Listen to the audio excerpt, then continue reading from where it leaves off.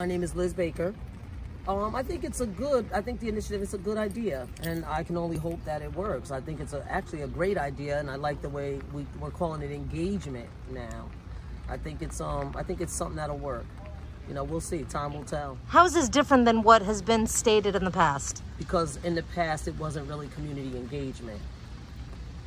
It wasn't. It was police approaching people, and it was a different manner. Now they're calling for engagement, actual engagement with the community, and not just, you know, the community is already apprehensive about dealing with police. So before it was policing, and it was old-fashioned policing. Now I think the engagement part is more communal. I believe it will work. And do you feel like this time there are maybe more means to holding them accountable to what they're saying? Absolutely. I do.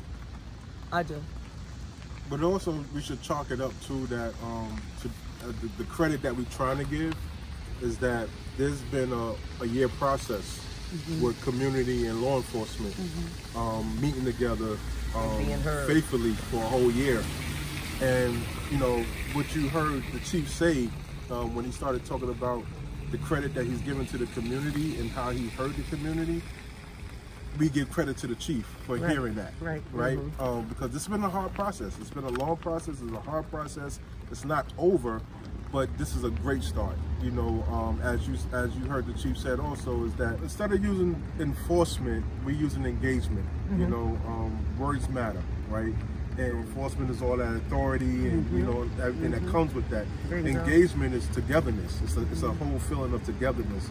So we're extremely proud, you know, of Chief Tinti and the mayor for hearing, you know, the community and what this is going to look like. And let's not be fooled. Like, we understand that there's going to be some resistance, right? We understand that because you don't break, you know, trust is not built overnight like that. So this is going to take some work on both sides, not just law enforcement, but community as well.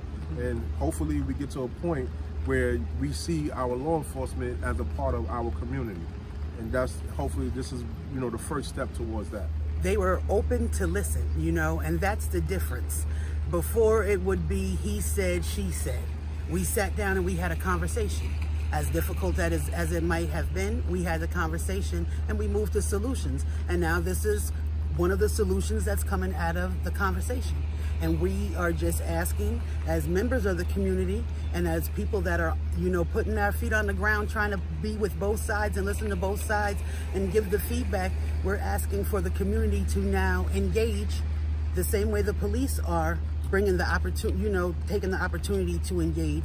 So we can't stay stagnant. We cannot forget the past, but if we keep living in the past, we will never evolve. And if we want to see a better Kingston, the only way that we can do that is if everyone takes a chance and everyone moves towards the Kingston that we all, the law enforcement as well as the community, keeps talking about, that we see as a vision. And it's going to take unity to do that. Yeah, and with the lack of trust that the community has for the police have some work to do. But we do ask that the community just be patient and bear with us.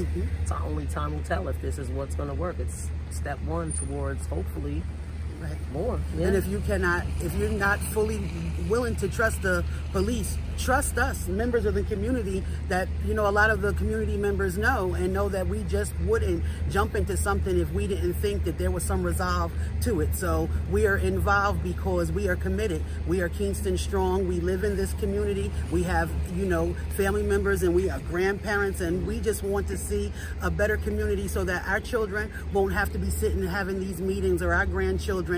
We will lay the, you know, foundation along with the police. Yeah, we want to make sure our community is policed correctly. Correctly. Yeah, that's what's important.